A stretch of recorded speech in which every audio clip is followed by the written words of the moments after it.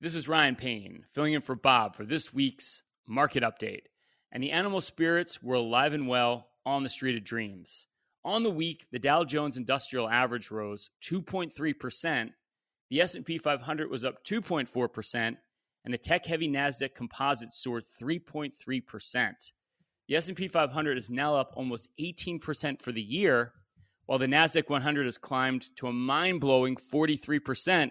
Folks, we're only halfway through the year, and Wall Street had a lot to cheer about this past week. On Wednesday, the Labor Department released the June Consumer Price Index. Headline and core inflation rose only 0.2% respectively, 3% year over year. Inflation is now down 6.1% in the last 12 months, marking the largest decline since 2009.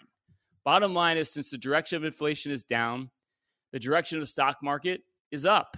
It's really that simple, and it's a major reason the stock market has raced higher in 2023. The good news continued Friday as second quarter earnings season began with the banks, and it was a party.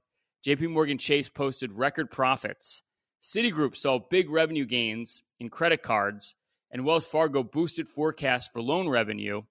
Bank loan defaults are still historically very, very low, showing no signs of skyrocketing, another good sign for the consumer and invariably the economy. The Goldilocks scenario is alive and well as inflation pressures decline while the economy remains fairly robust, a pretty good backdrop for risk assets. If you're sitting and wondering, is my portfolio positioned for the current economic environment? Is my financial future secure? Well, here's your shot to find out. If you've saved over $1 million for your retirement, simply call or text at 844-752-6692. That's 844-752-6692, 844-PLAN-NYC. That's 844-PLAN-NYC.